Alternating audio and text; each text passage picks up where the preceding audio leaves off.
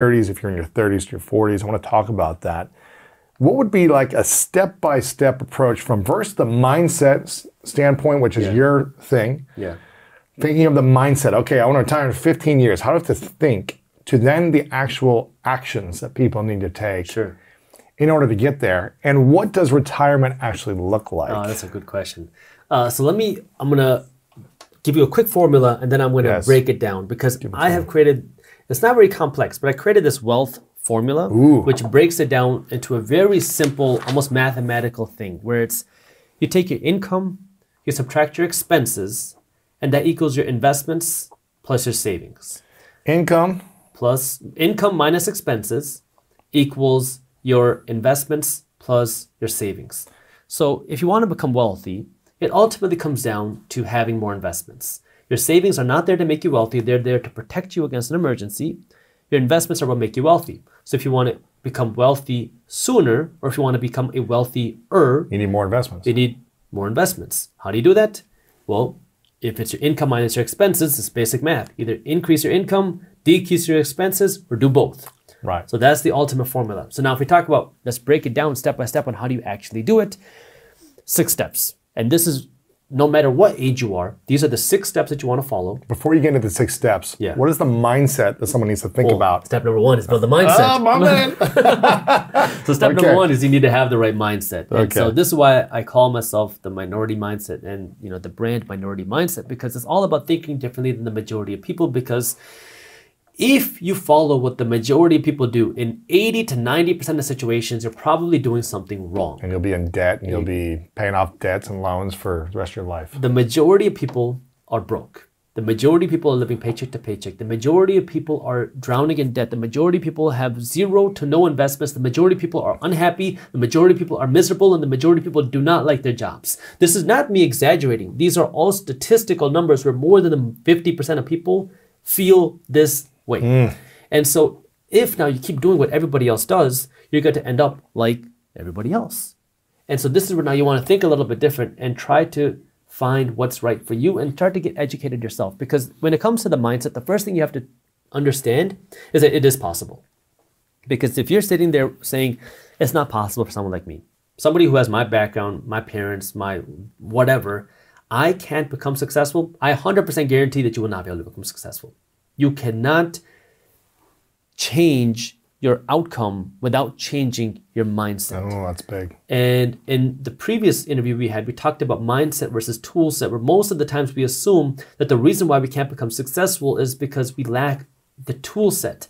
When in reality, for 90% of people, it's lacking the right mindset. Because when you have the right mindset, you'll discover that the tool set is right around you. So it's first believing that you can do it.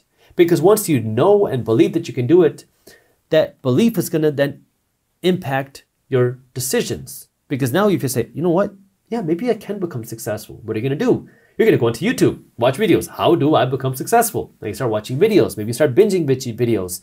And now you start to realize, oh, okay, I can start to do this. I can change this about my life. I need to change the way I think. I need to change my actions. I need to do more things in my day. I need to stop watching so much Netflix. I need to do this.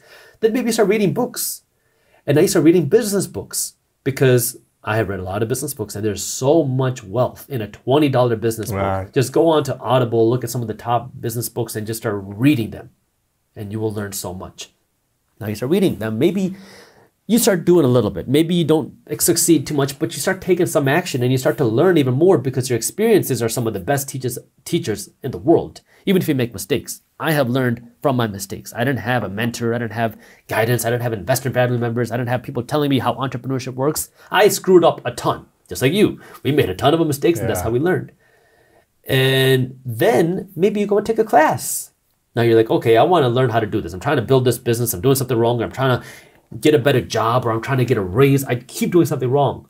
You've read books, now maybe you find a class. You invest some money in this class and now you have more education. Now you try more. And now you start to see over time, oh my God, 12 months ago, I had no idea. I didn't even believe that I can do it. Now that I believe that I can do it, I started watching YouTube videos. I started reading books. I started taking classes. I started taking action.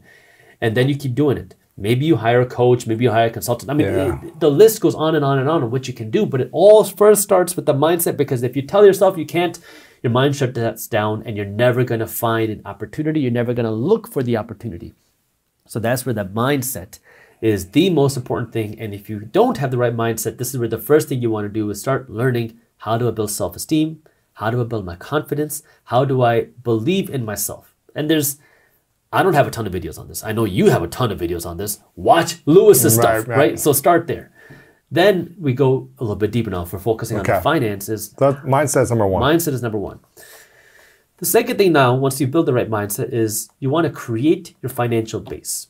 And the best way to understand this is just to think, if you wanted to build a house, what do you do first? Well, you got to build the foundation. If you want to build a bigger house, if you want to build a bigger house, you want to dig a deeper foundation. You want to build a tall building, you need an even deeper foundation. So you have to start by building your financial base. And what that means financially is, first, you want to save $2,000 at the very least. You want to put aside some cash for savings as fast as possible. Because right now, it's something like 40 to 70% of Americans don't have, 40% of Americans don't have $1,000 to put aside, and something close to 70% of Americans don't even have $400 put aside to protect them against an emergency. So most Americans don't have $1,000 put aside. Get a $2,000 base. Start with $2,000 as fast as possible. Yep. And then you need to cut the financial bleeding. That means your high interest debts, your credit card debts, your hard money loans, your 0% APR loans, which are now charging you 20 to 25%. These need to be paid off as fast as possible, because these are loans that are skinning you alive financially. So, it seems like credit cards are one of the biggest things that hold people back. Look, credit cards are a tool. They are a tool. If you're not educated with them, you can get stuck. If you have this tool without the education, it will burn you. I only spend with a credit card. I spend a lot of money on a credit card because I know how to use a tool. And now because I know how to use my credit card, what happens? Well, I don't spend more than I would otherwise, because I use my credit card just as a medium of exchange. I'm going to spend this money anyways. Might as well use my credit card. But my credit card gives me perks. It gives me cash back. It gives me fraud protection. It gives me free insurance. Flights. It gives me hotel upgrades. Yeah. It gives me all these things just because I use my credit card instead of paying with cash. And so now, again, it's the financial education, because now some people will say, oh my God, these credit card companies are scams. Well, the reason why they're looked at as scams is because we don't have the right education on how to use them, right? It's a tool without the education on how to use it. And this is where now you have to build that financial education, and many times you're going to have to go out and do it yourself, because a credit card company is not incentivized to give you the financial education because they're going to make less money, right? It's profitable to keep people poor. It's profitable to keep people financially uneducated, because now if you just keep spending money in your credit card because you have no idea what you're doing, now your credit card company is going to get rich. The average household in America has $6,200 with the credit card debt. So if you have credit card debt in America, you probably have an average of $6,200. Wow. Now, let's talk about that. Because And what's the interest on that? Well, that's at 15 to 25, 28%. And so that's going up. Every month you're paying that. You're paying it every month. So it's not $6,000 a month. It's really, over years, if you never fully pay it off, you're just paying more and more and more. And the interest rate on your credit card isn't fixed rate. It's variable interest rate. So as the Federal Reserve Bank raises interest rates, the interest rate on your credit card also goes up. So if you are 21 years old right now and you invested $6,200, which is the average household credit card debt right now, if you invest $6,200 right now and you got a 20% return on your money, and you did that for the next 45, 46 years, you are going to retire with $20 million. $20 million. And you never invest another penny again. Say it one more time. If you invest $6,200 today, and you never invest another penny again, and at 21. At 21, and you get a 20% return on your money, you're going to retire with $20 million. Wow. Now you're going to say, Justin, where in the world am I going to get a 20% return on my money year after year? You're right. But your credit card company is doing it every single day. Wow. They're charging you. And so when you have that sort of credit card debt, that's you making your credit card company richer. Now, whether or not you think it's a scam, look, let's move past and understand what's going on. That way now you can use it to your advantage. Yes. Because I get tens of thousands of dollars worth of cash back every year from my credit card company because I use it as a tool and I understand how to use it. And this is where, look, if you don't want to use a credit card, it doesn't matter. Right. But just don't, if you have credit card debt, you have to pay that off because that is skinning you alive right now. understand the financial education aspect. So that's the first thing you want to do is create your financial base. So you got to save some cash, then you got to pay that credit card debt off. Cut the financial bleeding. Cut the financial bleeding. What's the strategy if you got 3 credit cards? What's the strategy to getting rid of that debt? So Dave Ramsey is going to tell you to do something called the snowball method. The smallest first? Smallest first and then to the biggest. Because you're building momentum, right? A financial advisor may tell you the opposite, do the debt avalanche, which is now pay the highest interest rate first and then go down because now you're going to pay off the most interest first. So it costs you the most money in the long term. The reason why Dave Ramsey recommends the snowball method is because psychologically, when you get those small wins of paying something off, you feel like you're winning and you can pay it off faster. Yeah. A advisor is going to look at the math and say, hey, look, these numbers are telling me that pay off the higher interest rate first because it's going to save you the most money over the long term. Which one's right? Again, I'm not going to say which one. Do what's best for you. Because I know if I was in a situation, I'm not, I like the idea of paying down the heavy interest rate first because that's how my brain works. I don't need the small wins like that. I can work for the long term. I think, the entrepreneurial mindset where, I know how my mind works. So I understand myself. And this is just honestly being open and honest with yourself. If you can't stay true with it, then do the snowball. Yes. It does not matter. Screw paying it off a few months early. Just get it away and pay it off as fast as possible. But cut the financial bleeding and have a $2,000 base. That's step 2. Okay. That's step 2. Now, the next thing you want to do is what I call lead your money. So this is where you want to create a financial system and start investing your money because your savings will never make you wealthy. You cannot save your way to wealth. You have to invest your money. Your savings won't make you wealthy because of what we've talked about in previous interviews, inflation. You're losing money in the savings. If inflation is higher than the interest rate you're getting at the bank, then your savings are effectively making you poorer each and every day because now your savings are losing value to inflation. Now, does this mean you should not save any money? No. It means you need to save your money strategically. So you want to save your money for 3 reasons and 3 reasons only. Save your money for an emergency.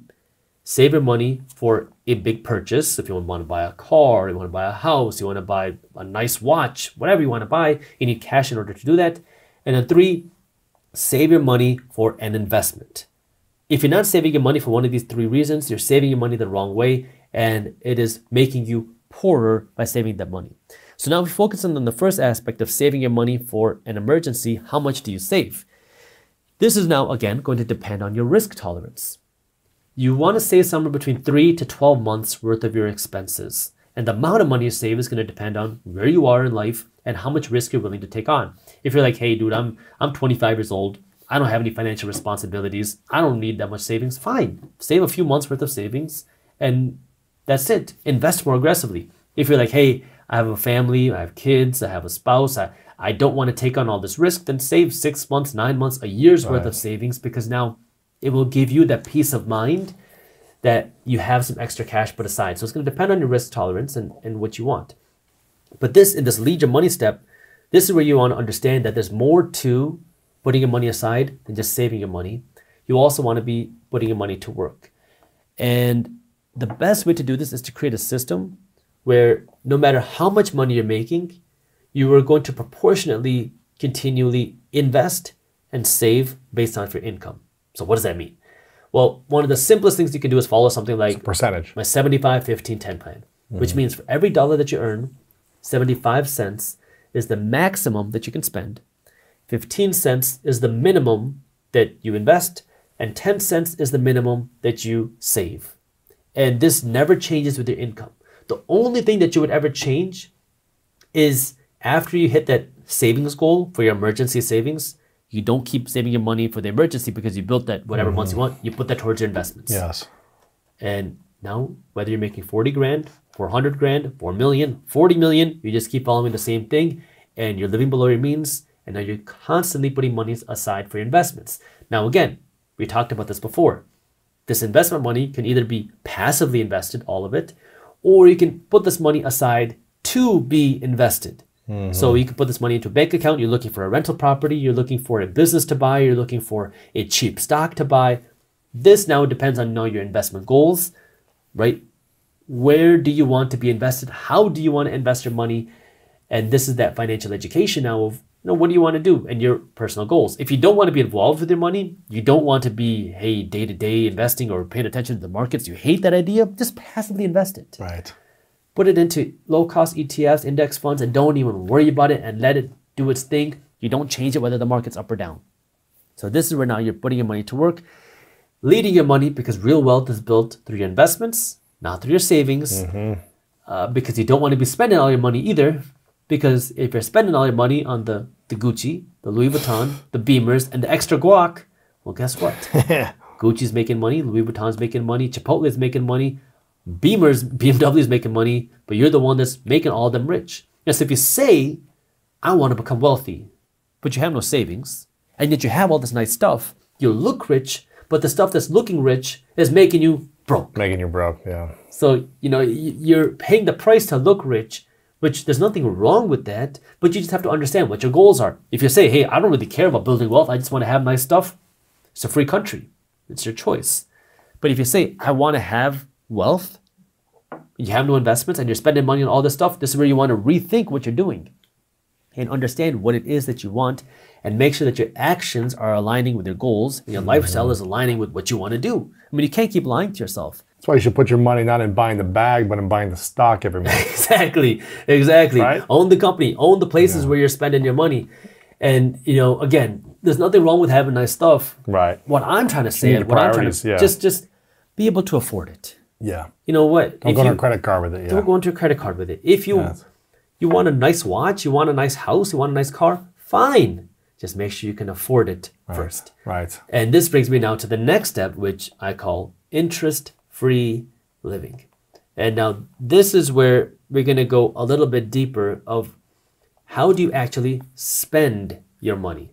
Because in the American culture, it is very normal to be in debt. It's very normal to buy things that you can't afford. And before it was with credit cards, now it's with this new thing called buy now, pay later. I'm an entrepreneur. I'm very much involved in the financial space. I'm very much involved in the fintech space. Buy now, pay later over the last couple of years is arguably the fastest growing sector in fintech. They're crushing it, right? They're crushing it. I have not invested any money into buy now, pay later apps because I don't believe in it. However, it's putting more people in the debt, kind of. The way that they work is you can buy something now and worry about the price later. Now, the pitch to consumers, to people is, well, you don't have to pay any interest. It's kind of like the housing market back in the day. Right? It rhymes, It rhymes. History rhymes, right? But the whole idea that they say is you don't got to pay any interest, just pay it off for, say, 12 months or 6 months, which doesn't seem like a bad idea. Why would I want to pay $1,000 for a laptop today if I could just pay it off in installments and not pay any interest for the next 12 months? Yeah. Well, if that's the case, why is it such a fast-growing industry? I mean, no one's going to invest billions of dollars into something if they're not going to see any sort of financial return. I mean, the most expensive kind of money is free money. So if they're giving you money for free, how are they going to make money from it? Well, that's where we dig a little bit deeper.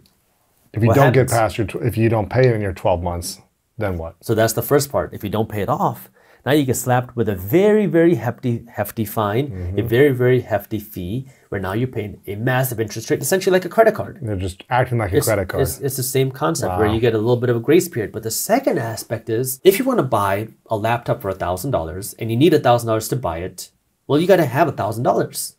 But if you don't have to pay for it now, you pay $100 a month. Yeah. You still have the $1,000 in your bank account, maybe $900.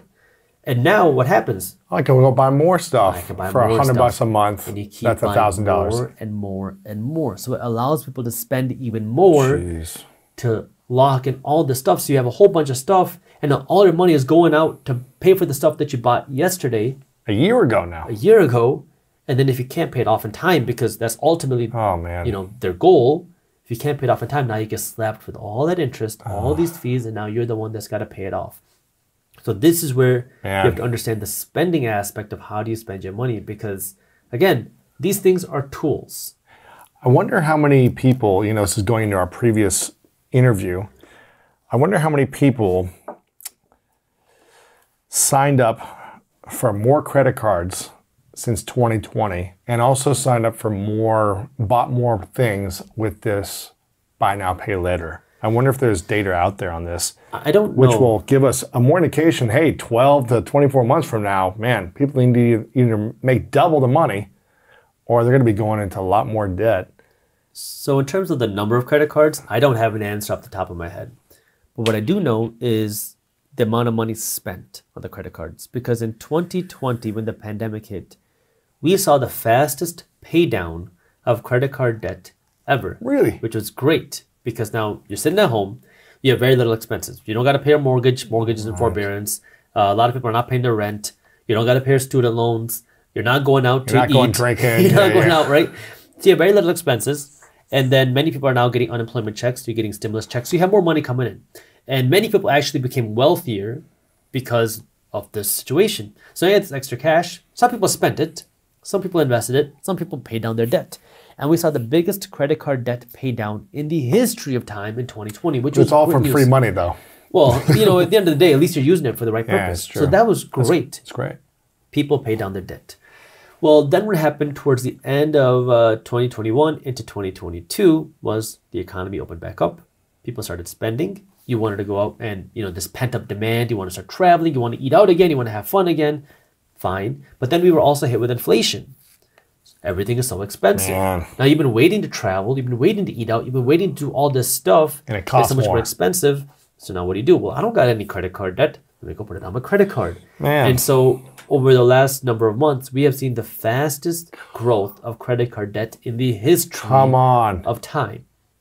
And this is the situation where we paid it off and now we're going right back into it. Maybe because we feel like, hey, I got room to spend. And second, because everything is so expensive. I can't afford groceries. I can't afford gas. And so it's this whole It all goes back cycle. to point number one, mindset. The mindset, the education. It is so crucial. And this is where now, in this step, you can make that decision. First, you have to understand how to spend your money. And then you can understand now, what do you do with the rest? Do you want to pay down your mortgage? Right. You want to pay off, you know, something like that? Or do you want to invest your money? And this is really an individualized question because the simple math is if your mortgage is costing you, say, 5% a year, and you can get an 8% return on your investment, you can invest your money, get a better return, pay off your mortgage, and have some money in your pocket. It's a no-brainer. So if you can invest your money, get a better return, why would you not do that? Well, because investing comes with risk versus paying off your mortgage does not. Because when you pay off your mortgage, you get a guaranteed 5% return on your money. Because now if you pay it off a year early, you get a guaranteed 5% return. Versus when you invest your money, it comes with risk. Might go up, might go down. Might go up, might go down. And so now the question, again, is what type of life do you want to live? Do you want to say, you know what? I just don't want to have to worry about my mortgage payment. I just want to be financially free, never have to stress about money, and just be okay. Then pay down the mortgage. Because now once you pay down the mortgage, your biggest expense is gone. You own your house free and clear. You still got to pay your property taxes, but at least now the biggest expense is gone and you're going to breathe so much easier when you don't have a mortgage to pay. But if you say, you know what, Jaspreet, I want to live big. I want to have the nice stuff. I want to have the big things. I want to be flashy. Nothing wrong with that. I want to have it all. Okay, that's fine. Then you don't want to be trying to get a 5% return. You want to invest this money in the markets, you want to invest it in your business, you want to invest it in your education, you want to invest it in yourself, because now you can get a much better return. Is it riskier? Absolutely. But your mindset is somewhere else, right? You want to get a different type of return, and this is why you're investing into the things that can give you a better return, because that's what you want. Right. But you just have to understand that it comes with risk. And if you're not comfortable with that, then do the first. So this is where you just have to understand you and understand what type of life you want to live. But the key here is you don't want to put yourself back into the situation that got you here in the first place, where if you have the credit card debt, you got to know how to spend your money, that we don't end up there again. One of the simplest things to do is now to understand the difference between being able to buy something and being able to afford something. And one of the things that I like to say is just follow my rule of 5. If you can't buy 5 of them, you can't afford 1 of them. The houses are expensive, though. Well, houses are an exception. It's different. So okay. we're talking Everything about else. more our liabilities. You want to buy a Gucci belt. You want to Gotcha. buy a $200 Gucci belt. Fine. Can't buy 5, don't buy 1. You can't buy 5, don't buy 1. Gotcha. The house is different. House is rule. different. House is an Gotcha. exception. That's the No one's only going to be able to buy a house unless you're like... Oh, house is the one exception here, where Gotcha. when it comes to your liabilities, that's the only liability that I would say is okay to finance. because everything else, your Gucci belts, your clothes, your vacations, you should not be financing that because it's not putting any money in your pocket, and that's a clear liability. You don't want to be financing that stuff. Right. So that's where now you want to understand how to spend your money and then where to put your money to work. Interest-free living. Yes. And then this brings me now to the next part, which is what I call multiplier income, where, going back to the wealth formula, where it's income minus expenses equal your investments plus your savings. We talked about how to save your money. We talked about how to invest your money. We talked about how to manage your expenses. But now let's talk about the income. Because if now you understand how to live below your means, you understand how to put your money to work. If you want to put fuel on the fire, you just got to earn more money. Now, if you earn $100,000, you earn $1 million, you earn whatever, you earn more money. Now you know how to put this money through your system, through your funnel, whether it's 75, 15, 10, or whatever else. You know how to take this extra money, put it to work. That way you have more money to invest, more money to save, more money to live your life. But the key is you don't want to 100% increase your lifestyle to match your income. You want to increase your income with your investments. And keep your expenses the same. Keep it ideally. Now you can, marginally increase your expenses, but the key is you want to be increasing your income and your investments way more. Yes. So the question is, how do you do that? Well, this is where, again, understand you. If you are an employee, you don't want to start a business, you don't want to start a side hustle, fine. Nothing wrong with that. There's nothing wrong with being an employee. You just have to understand you. But that means now, how can you earn more money? If you like your job, look for ways to get a raise, to get a promotion. See how you can get a bonus. Just be open with your boss. Say, hey, look, I want to be able to contribute more. I want to earn more money. Right. What can I do? Most people are going to be very open and honest. Say, hey, I would like you to tack on this, this, and this. Do this, and then we will help raise your salary. Yeah. Maybe if you don't like your job, you go and get a certificate. You go and do something else. You need to figure out now how you can increase your income. Maybe you get a second job. What value can you bring to the business to bring in more money for the business, or save more time, or create some system so that the business can say, okay, cool, let's give you more opportunities for growth. Exactly. I mean, if you can bring in an extra $10,000 a year to the business of profit, they're not going to have a problem paying you $5,000 or whatever it might be, right? And this is where you just want to be open because every business is different. Maybe you take on a second job and, it's just figuring out how can you earn more money there. Now, if you say, well, I want to do something outside of my job, fine. Well, the first thing you can do is start a side hustle. So much more accessible now than ever before. I mean, you can go onto the internet, become a virtual assistant. You can become a copywriter. You can become a designer. You can become a video editor. I have paid, so Upwork, they're not paying me. Upwork is a platform that I use to hire freelancers. And I did a video on this, so I looked this up.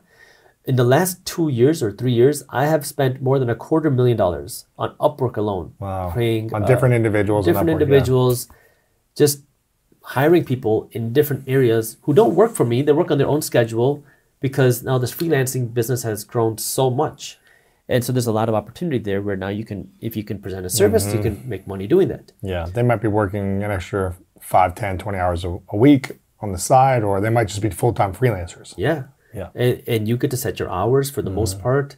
You can really do something that you like, that you enjoy, that you're good at. So there's a lot of opportunity there where now you can be a freelancer or start your own side hustles if you have an idea. You want to. One of my buddies, his mom is really good at making cakes, and she started this what is it called, carrot cake business. They're making a good, I don't know how much, maybe I think it's like $700 or $1,000 a month selling carrot cakes from Instagram. He markets on Instagram. People say, hey, can you make me a cake? His mom makes the cake and he delivers it. Sure. It's just the number of opportunities. Now, of course, as an attorney, I should say there are liabilities to selling food, get insurance and all that. But this is where there are so many opportunities, right? Just being a hustler, just getting yourself out there, figuring it out. And there's an unlimited amount of possibilities and opportunities out there. Now, if you want to take it one step further, you could try to build your own business. Your side hustle can turn into your own business. If you have a business idea, invest in it. First, invest in your mind, invest in your education, and then try to do it. You want to invest as little money as possible until you start generating revenue. Like, again, mindset versus tool set. We assume that we need all these tools to start doing it. But the reality is the first thing you need is your mind, because there's a lot of alternatives on how you can do it. Like when I started a sock company a number of years ago when I was trying to figure things out, and it was a water resistant sock. Yeah. And the interesting thing was I knew nothing about socks. How do you manufacture socks? How do you make them waterproof? And so I was working with textile engineers. I was working with manufacturing companies. I was working with a lot of different people. I didn't have a lot of money. And they wanted